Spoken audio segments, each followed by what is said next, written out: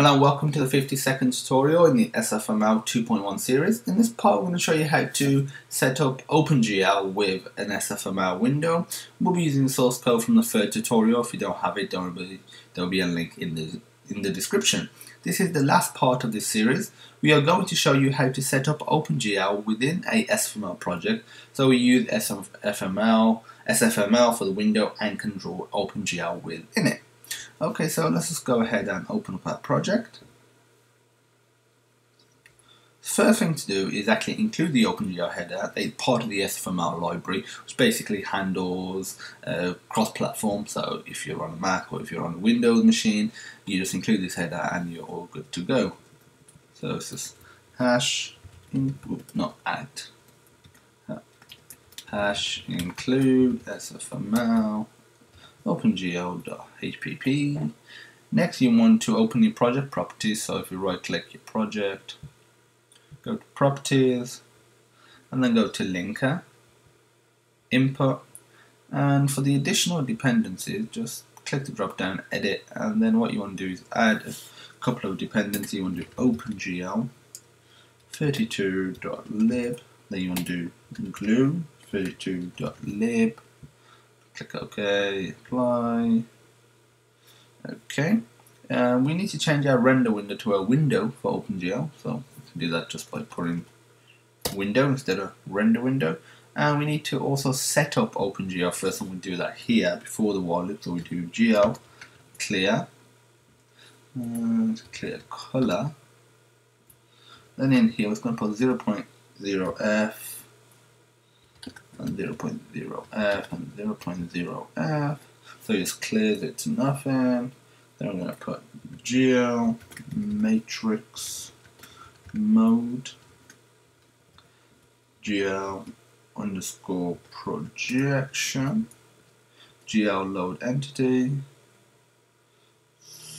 Oh yeah, also got to put another 0.0, which is the alpha. And now we need to put GL load identity. Now we need to include perspective, and then within here we're gonna put 45.0. We are going to put, we have to basically get the aspect ratio. This is the field of view. We're going to need to get the aspect ratio, which is 600 divided by 600. Make it dynamic and do window, not a pointer, dot get size dot x divided by window dot get size dot y. This just makes it that a little bit more dynamic, so you can easily change that one value or those two values up there. And now we need to put the near clipping plane, and for this I'm going to put 1.0. for clipping plane will be from 500.0. Now we're going to put glue matrix. GL matrix. GL matrix mode is going to be GL model view. GL underscore model view.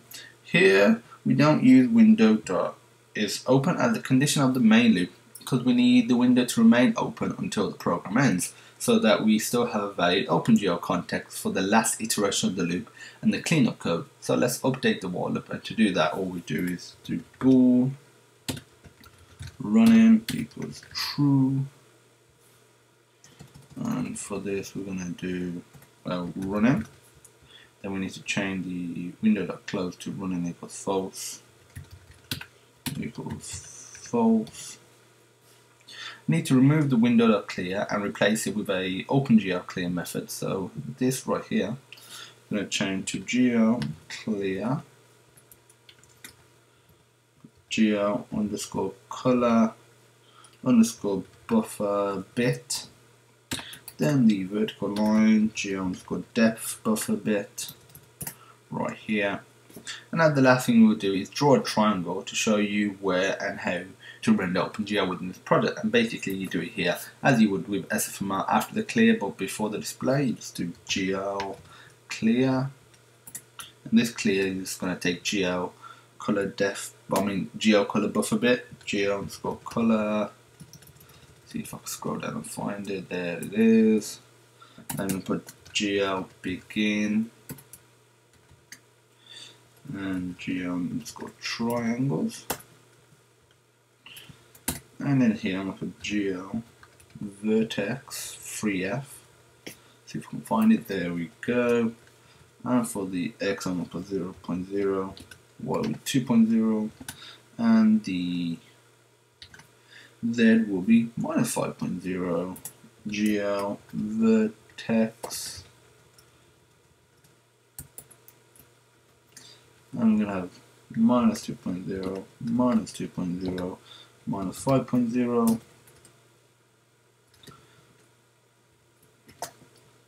gl vertex freef.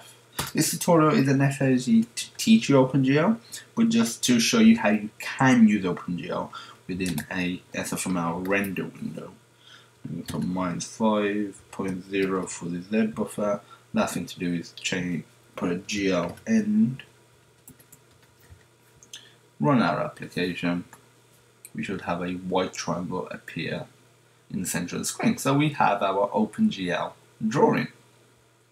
Another thing to note is that if you want to use SFML drawing, which is fine, that it's a great API for UI with OpenGL being the meat of the game, you need to switch back to a render window and draw the SFML code like this. So this can be a render window. It's just if you don't need OpenGL stuff, then just stick it as a window.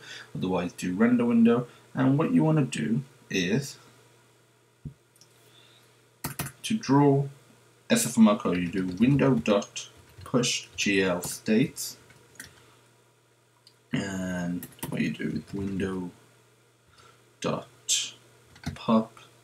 GL states, and then in here you basically draw your SFML code, and the way you do it will be using this method, and then within here you put your SFML item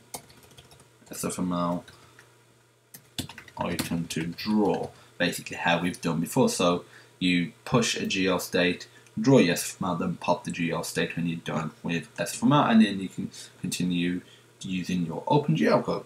That is it for this tutorial, and actually this tutorial series.